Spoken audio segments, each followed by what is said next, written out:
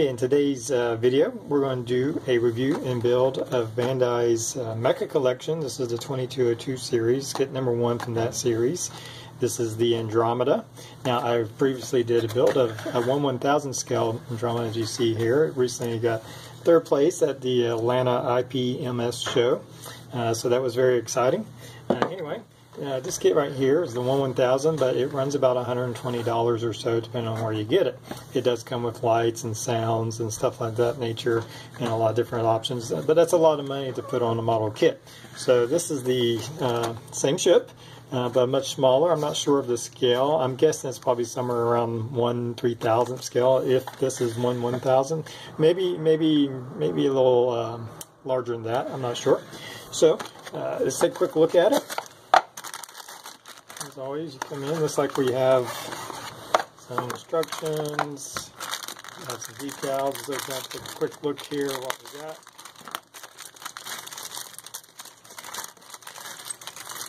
First, we have our little display stand, and looks like our ship's going to be, probably around 1/3 the length of it. We have our guns, the main body, the different parts. Looks like we have, of course, some nice decals, not stickers, but decals, looks like. And we have some white ones and some black ones. So we have that. Anyway, so here's the kit.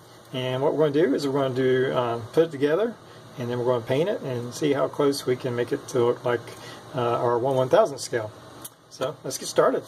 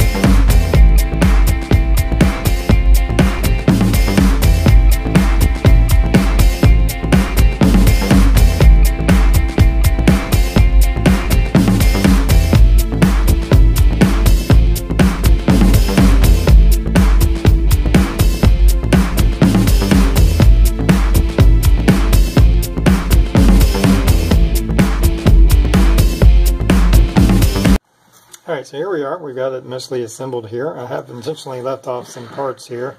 2 of the forward guns, the vent section that goes up front here, and another part that goes with that vent section. As you can see, the forward guns have a part of it that are white, so we'll need to paint that. And the front of the ship's white, and that vent section underneath is also white. So, as you can see on my big one, how there's also a brown deck section underneath the forward gun. So to just make painting easier, we're going to leave that off for now. We're going to go ahead and start priming it, and then we'll do our top coat on it, and then we'll come back and do, hopefully get this in a brown color and do the deck section in a brown, and then we'll also prime these and do a base coat or do the top coat, and then paint in the white that needs to go on the white. So that's the plan, and let's get to priming.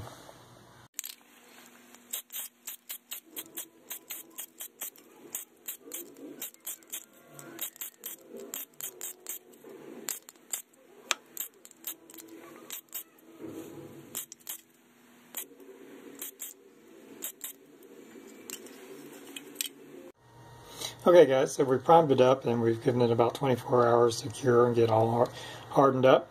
And now we're going to paint it. We're going to paint the main body here, and then of course the parts that I left off. And so let's get started. This is going to be a mixture of some light grays mixed in with a bluish gray. And this is what I painted the big ship with, my 1/1000 scale. This is, to me, is Ocean Gray 2 XF82, but I'm out of this. So I just kind of stir it up, approximately 2 parts gray to 1 part blue, just approximately. Kind of give us a similar tone. And let's just get started here.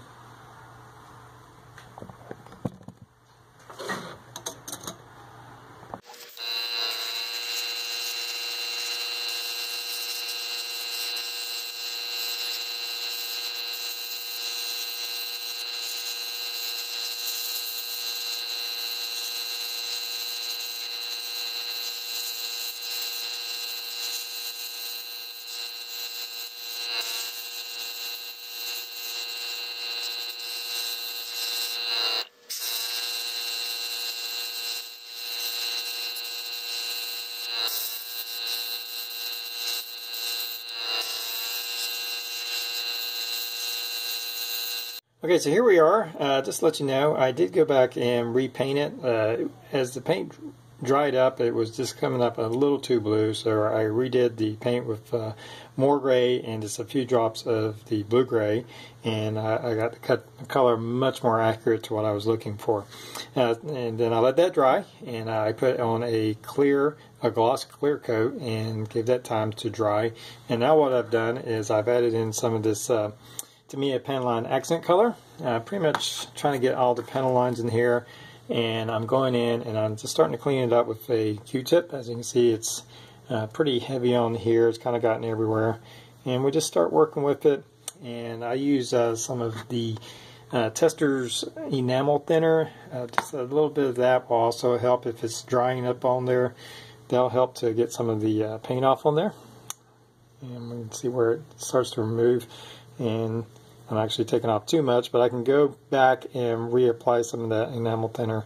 So you want to give it time to dry, and then just come back and start cleaning it up off the panels you don't want on. As you can see, I'm probably taking off too much. I didn't get it enough time to dry. So I'm going to go be working on that, as you can see on this side. Now, once we get all that, we still have to paint the deck brown. We still have to paint some of the engine with the, I'm going to do a gunmetal on the engine nozzles. And once we get all that, we'll put on a dull coat to tone it all down. Alright guys, so here we are. We're all finished up with our Andromeda. And here it is against the 1/1000 scale Andromeda. I tried to research, couldn't find out what scale this is. The ship itself is about 5.5 inches long. This one is about 19 inches long. So it's somewhere in the 1/3000th range, I guess.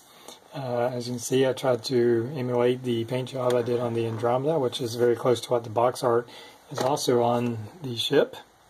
Trying to get in the colors pretty accurate. Probably could spend a little bit more time working on the gun painting, but overall I'm pretty happy with it. It does come with stickers instead of decals. I rather they had sent decals because it's hard to get these blend in. You can make out the outline of the sticker, and I put a clear coat over this, but I just don't think that sticker's still going to be visible, and so there's not much I can do about that. So anyway, if you're looking to get an Andromeda kit but you don't want to spend $120, you can spend $12 and get this. Of course, this one has lights and sounds, and it's much bigger. But the actual detail is very similar. If you put them side by side, it's pretty much every line and on this one, or on this one, is also on this one. I may do a little bit more weathering on this one, just adding in a few colors like I have on this one. But overall, it's a nice looking little model. So if you're in the market for Andromeda, that's definitely an option to go. You don't have to paint it. You can. It does come in a color similar to what I painted it. I did paint it. Obviously, I had to repaint it because I didn't hit the color right the first time. But I think it really matched it up pretty well that second time around. Anyway, guys, thanks for viewing. Please subscribe to my channel if you like my videos. And until next time, we'll catch you later.